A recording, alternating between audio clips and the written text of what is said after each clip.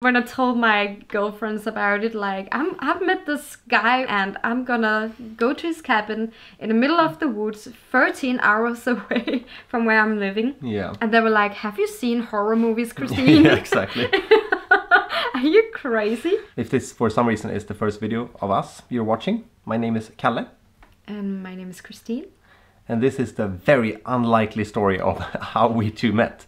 There's been a lot of comments asking about how we met because, you know, I moved to a cabin in the middle of nowhere and it's not exactly dating friendly area, if you put it like that. Tinder is not like on power out here, so like that. No, but I can admit I was on Tinder when I moved here the very first time for a short while. And when I opened the app, I had to extend the max distance that you can have on the app to reach other people to like max potential.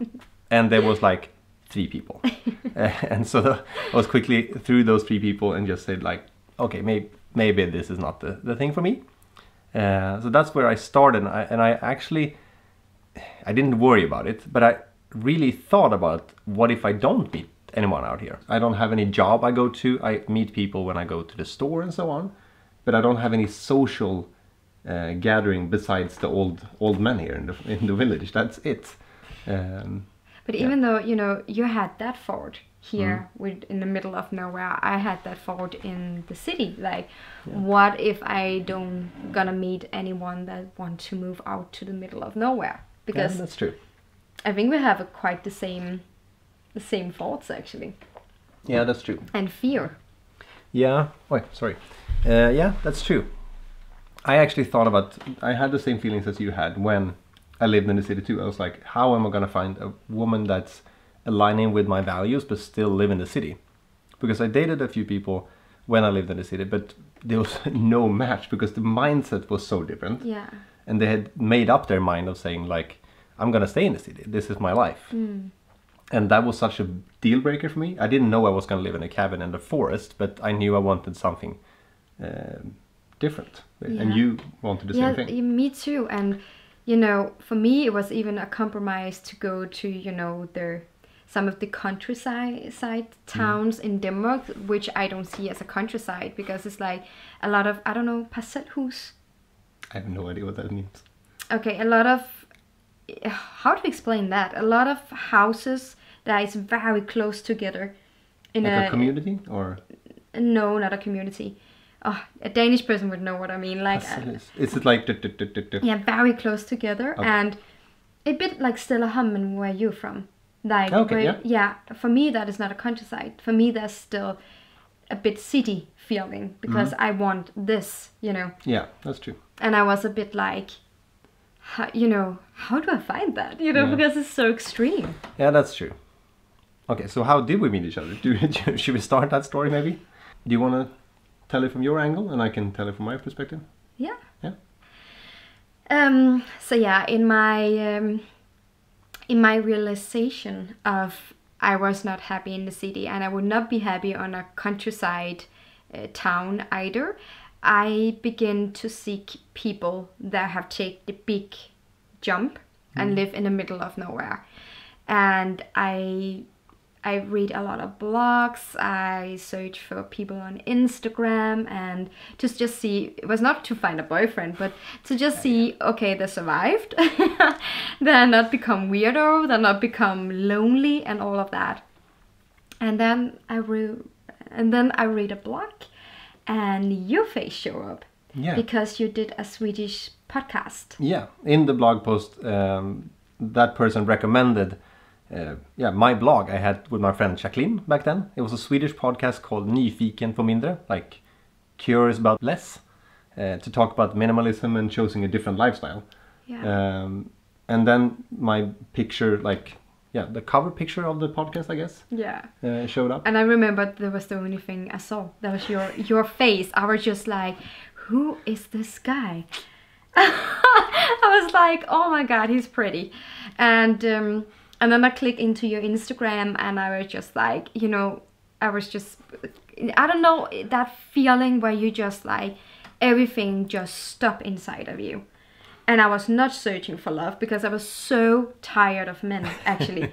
I was really focused on, I'm gonna move out to the middle of nowhere by myself, you know, no man in my life. So I was like, first, I was actually a bit like worried you have a girlfriend, even though I was not searching for love. See what I mean? But I was like, I don't know, there was just something calling in me that I have to write you. So after I've been following you for a month, Stalking, basically. Nay, I didn't stalk you. Then you had like a story with your tuss sleeping in your car. Oh yeah, that's true. I went to this ekobruk. It's called. I went to education for a year, where I learned about organic farming and everything that evolves around that. And me and a few friends in that class, we didn't want to hire a motel or what do you call it, vandrarhem? Yeah. Yeah, a sleeping area, and it cost too much each night. So we slept in tents or in the trunk of our cars. And that evening, I made a story of me and Tuss, one of our dogs, sleeping in the back of the car, and it looked really cozy. So I just like, okay, make a story of that. Yeah. And then I was like, here's my chance. Yeah. Yeah, I can open up a conversation and we can begin to talk and he can ask who I am and stuff like that. And then, so I wrote to you like, oh my God, that looks so cozy. Yeah. Yeah. And I got back, very cozy. Dot. Yeah. Like no smileys, nothing. Just. I'm not sure that's true though. Yo, that is true. I know it was those two. It sounds so horrible. It was just very cozy. Dot. Okay, I think it was a very cozy smiley, but okay. It was very dry answer, I can admit to that. I've always blamed it on that I was like at school, I didn't have time to answer and everything. But it is, I remember that very clearly. I talked about it with Per, who has been here as well, who you have met as well. Because we hanged out a lot at school and after hours as well. Because then I had like 3,000 or 4,000 followers on Instagram. You have 4,000. Yeah. Swedish follower. Yeah, exactly. Which I thought was the biggest thing ever. I thought 4,000 was a lot of people. So I answered to all comments and I was very engaging. Now I can't answer all of the comments anymore.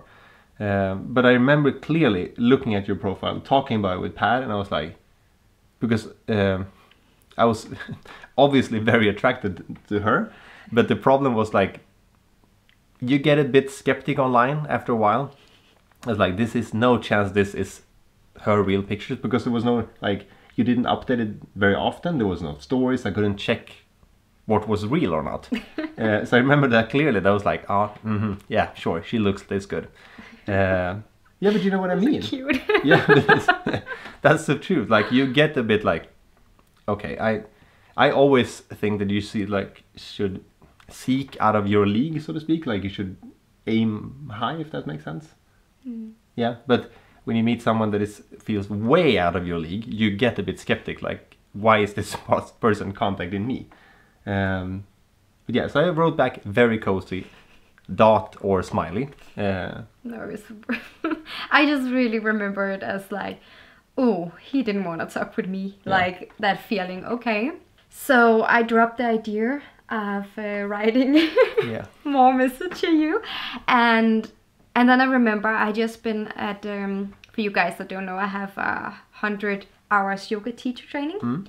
And I remember driving home for the yoga teacher training and sit in the couch, and I was like, you know, really focus on, I'm gonna move now. Like, I'm gonna leave the city. Make a transition. Yeah. Somehow. And then I was like, and something just, you know, that inner voice, that inner, I can't explain it. Something was just saying to me that evening, you have to try to write to this guy again.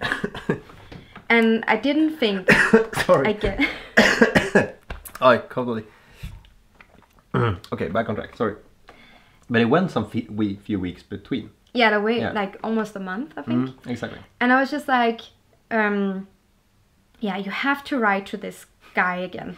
Yeah. And then I wrote like your long message about, I ask you, how did you do this? Yeah. Like, how did you find a cabin in the middle of nowhere? Were you scary? Are you lonely? Like, I really ask you all of these questions. Like, and so I didn't write you with like, I wanna be your girlfriend feeling. I wrote you like, can you please help me. Yeah, exactly. Because I'm gonna do the same. And that was on the 2nd of December 2019. Yeah. And since then we haven't stopped talking. We didn't stop talking. No. We rode together for 8 hours a day. Yeah, I remember clearly. I had like sore thumbs almost, Me you know, too. like.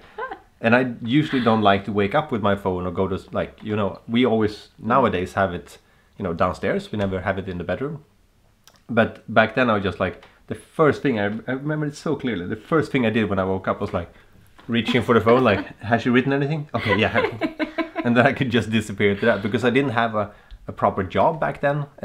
You know, I had a lot of time to kill, so I had a lot of time to write as well. But you feel like a lost friend. It was like, I don't know, I can explain it, but you feel like I know you. Like a lost friend. We were on the same path, but you haven't really started yet, I think. Yeah. You know, you were where I was maybe 2 years before that. Yeah. Like when I was about to leave the city, thinking about doing something different. Yeah. So we were on the same path. You were just a bit behind. I Yeah. think that's why we were connected so much as well. And I think that's amazing with life. Like I experience again and again, like when you begin to put something out, like I want to do this, and your mindset is on it, and you begin to take actions. Yeah. People, situations, something like that will begin to drop into your life. Absolutely. And I have experienced so many times now. It's so crazy. And you get so touched by it every time. Yeah. I really think, I've been talking about this with you guys and you as well, like talk about your dream out loud to both yourself but also to neighbors or colleagues or whatever, because it becomes more real for some reason. I think it has a real power in that. Yeah. Actually. Because I remember before we met, I started thinking about like, okay, how much do I want to compromise on my like life situation? Yeah. Because I was so happy in the cabin, but I always said that the only thing missing is to have someone to share it with. I had Tuss, our dog, but yeah, this would be a bit boring to just live here with a dog. And I started to like, okay, should I compromise and maybe leave the cabin and move to a more populated area, still the countryside, but to at least be able to meet people. I remember that clearly. And I was like, but that wouldn't make me happy either. Then I compromised too much. Yeah. So, what did we do? We rode for 8 hours every day for 3 weeks. Yeah. And then I come with the suggestions. Yeah, suggestion. Yeah. We were a bit of a crazy suggestion, I would say. It was in the middle of December, and New Year's Eve were coming up.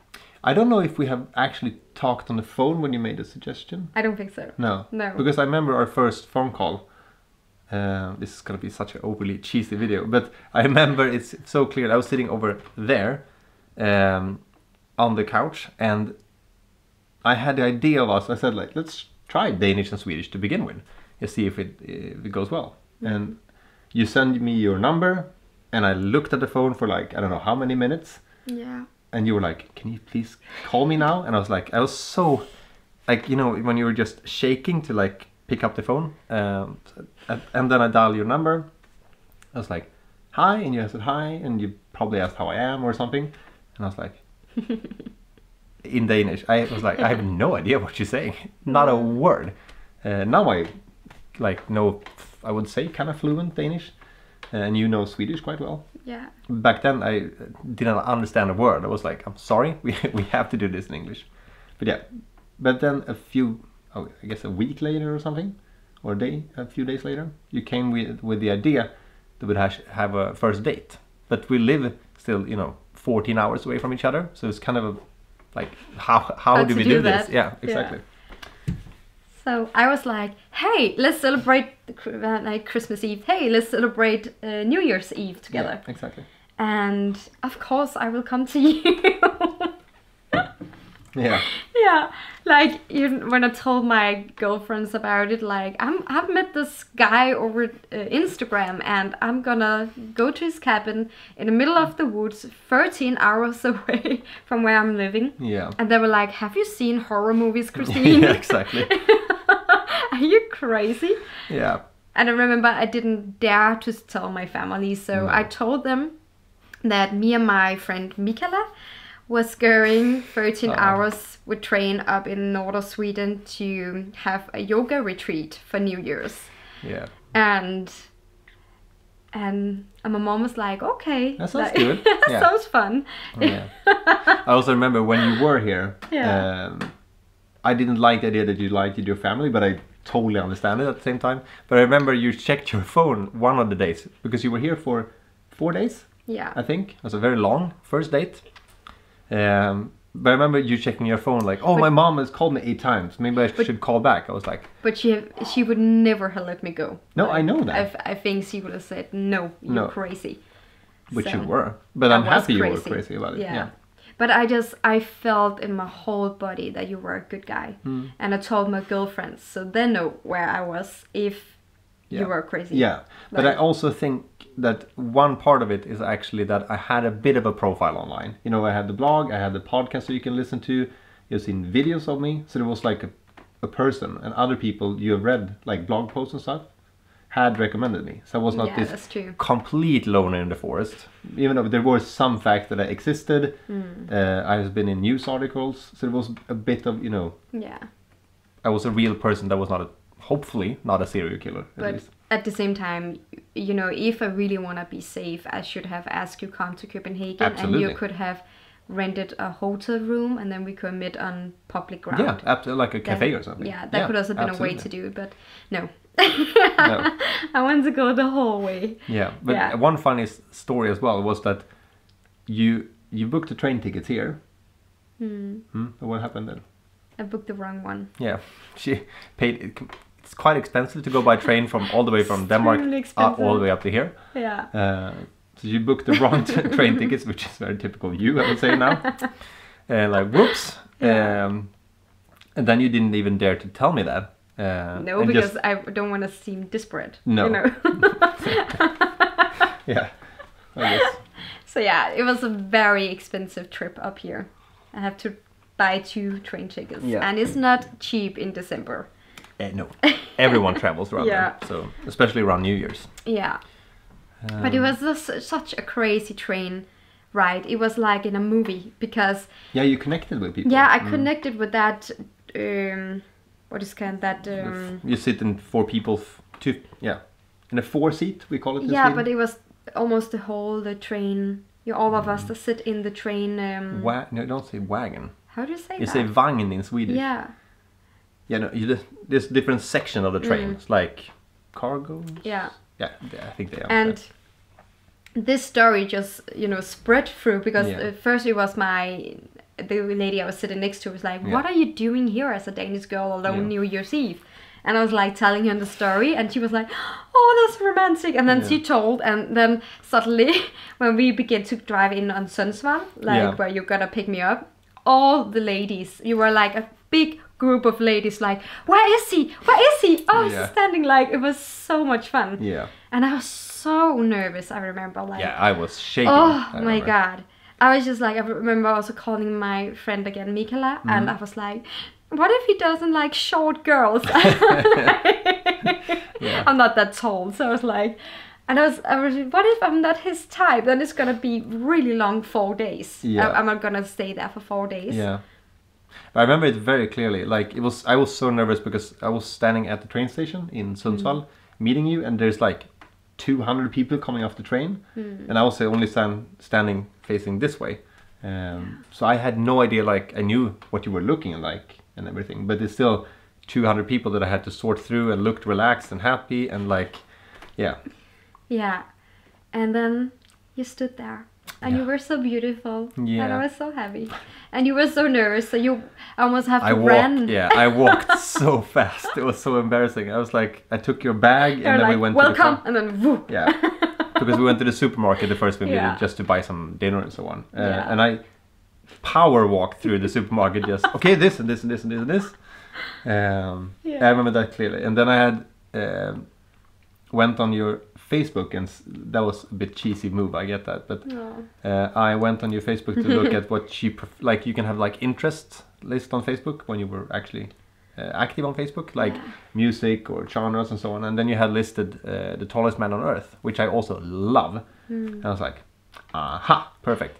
So then I accidentally put that song on in the car. I was like, oh, let's listen to some music. I just put something on, and then I had Tallest Man on Earth playing. And you were like, oh, you like him too? Oh, do you like him too? Like try to act surprised. Yeah, and that was 4 days of just, it went really fast. But it was really weird, not weird in a bad way, but just hanging out with a person for 4 days that you never met. In this kind of cabin. Yeah, you know, and she came in December, so it's, you know, very cold. Yeah. And, you know, the roof wasn't insulated back then. It was way more basic back then compared to now. It was intense and intimate, but that was so crazy because I really felt, if you already had asked me there, do you want to be my girlfriend? I said yes, because I was so in love. Yeah. And I just remember we were out walking. That was actually what we did the most of the days. Yeah, we walked. We walked a lot around in nature and talked and talked and talked. Yeah. And we had like this game, like 33 Christians. Oh, I think it's more. I can link it down below because it's a really good game. Yeah. It's like the title of it. I tried to pitch it to you. I remember. I was like, the title of the game. We don't have to talk about that, but the title was like 42 questions to fall in love or something like that. But that was not my intention in that way. Of course, I already had a major crush on this girl, but I just saw that these questions were so good to get to know a new person. It doesn't need to be dating, but it was really good questions that went really in depth, and I got to know you on a completely new level. So we went through those questions.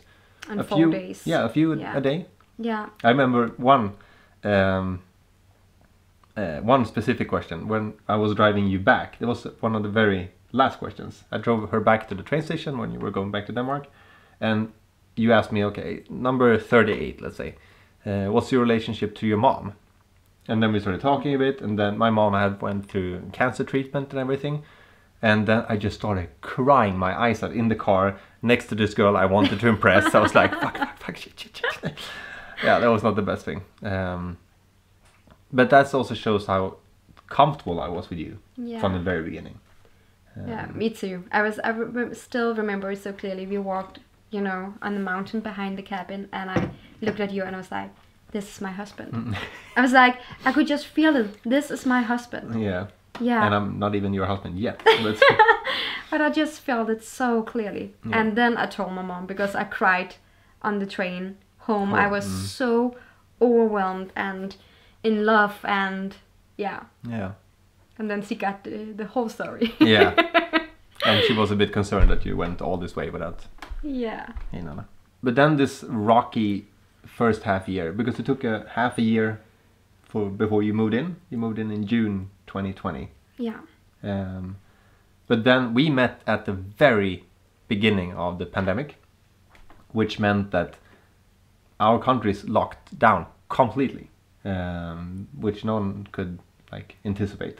So I remember I was sitting here by the fireplace. I remember so clearly. I had plans to go to you for I think it was our second date or something, no, third maybe. And I remember you calling like, hi, they're closing the border in 5 hours. I was like, I can't make it to Denmark in 5 hours. And even if I could, what if I get in and can't get home? Or so we didn't see each other for 2.5 months, I think. Yeah, that was crazy. So we had 2 dates. One here and then one in Denmark. Yeah. And then they closed the borders. And then I was like, okay, I moved to Sweden. Yeah. So because I was, you know, on my way to, my plan with the moving out was to move out to the Danish countryside in Denmark in an old farmhouse. But then we were like, okay, you already have a house, so it's a bit stupid to find, you know, why not move into your house? Yeah. And I would have, and I still have a very hard time leaving this place. So this is that's the cabin and that's me. That's not true, but it's very high prioritized, I would say. Yeah. This is my baby. Yeah, it is. But I've also explained that to you, that like the reason I love this place so much is because this is the area and the house where I changed into the person I am today. So I think I've settled so much roots here. Yeah. It's not just a cabin; it also represents, I guess, who I am and who I want to be. I think so. It's crazy to think about that. A single blog post or the Swedish podcast Yeah. could change it all. And that's why you have to go after your dreams and take actions. Yeah. Because nobody will come and knock on your door. I just want to say that we're not recommending driving out to weirdos in the forest. Just to be like clear statement that like there might be some weirdos out there. So yeah. But begin to take actions. Yeah. That and is don't wait to do it, I would say. Yeah. And that was what we both thought. Like that was we both did. Like I didn't think I will find love. I think I'm gonna do my dream myself. And then love appeared. Yeah, I remember very clearly that I talked to my colleagues at the time. I worked a half-time gig in Stockholm. I remember like, should I wait to buy a house because I want to buy a house with my future partner? And I had the same thing with Tuss, our dog. I was like, should I wait to buy a dog? Because it'd be so much more fun to buy that with another person and build that relationship together. I remember that so clearly, but at the same time, like you were saying, like I couldn't wait. Like, what if we haven't met for another 10 years? Yeah, exactly. Then I would have like wasted 10 years of my life not doing what I wanted. But if you want to see more of Christina's story and like her angle of this cabin life, and you can go to my channel. I think you're gonna link it somewhere. Some below, or it's actually popping up on screen right now. Yeah. Yeah, so that's a good start. And if you want to learn how I made the transition to this cabin from the city life, how I actually made it, I've made an entire ebook about this that you can check out somewhere on screen or down in the description. Thank you for watching this video about how we met, the unlikely story. And I'll see you guys next Sunday. Bye. Bye.